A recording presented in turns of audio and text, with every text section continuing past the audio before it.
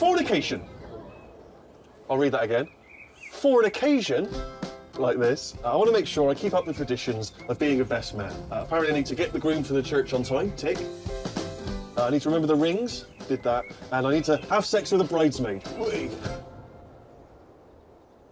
To be fair, maybe when they're older. Happy 10-day anniversary. What is it? I saw you looking at it online the other day. 2 Asian lesbians and a man who looks like a fat Jesus. I thought I got it made. I married a doctor. First word.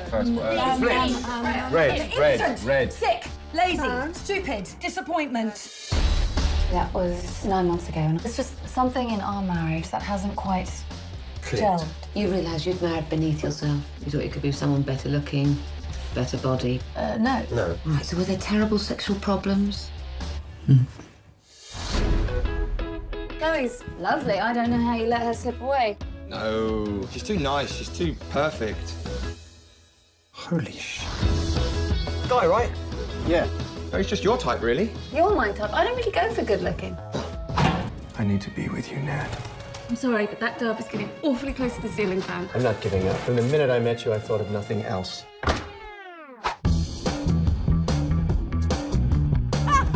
That's Kind. Boring. Warm. Warm. Put the radiator on if you want warm. Good with kids. So was Michael Jackson. It's a shame that they couldn't put your brain in her body. Do you know what I mean? That'd be amazing. Although you'd be left with her brain in your body. Imagine that. Oh my God, it's like Frankenstein, but with like boobs. No, joking. I'd do you. I may literally never see another penis again. In all fairness, you've probably seen enough to be getting on with now, haven't you? I'm not calling you a whore, but I also am. Digital photo frame. We've got a camera on us. We'll have to try it out later. So that's Morocco, that's the hotel, and that's...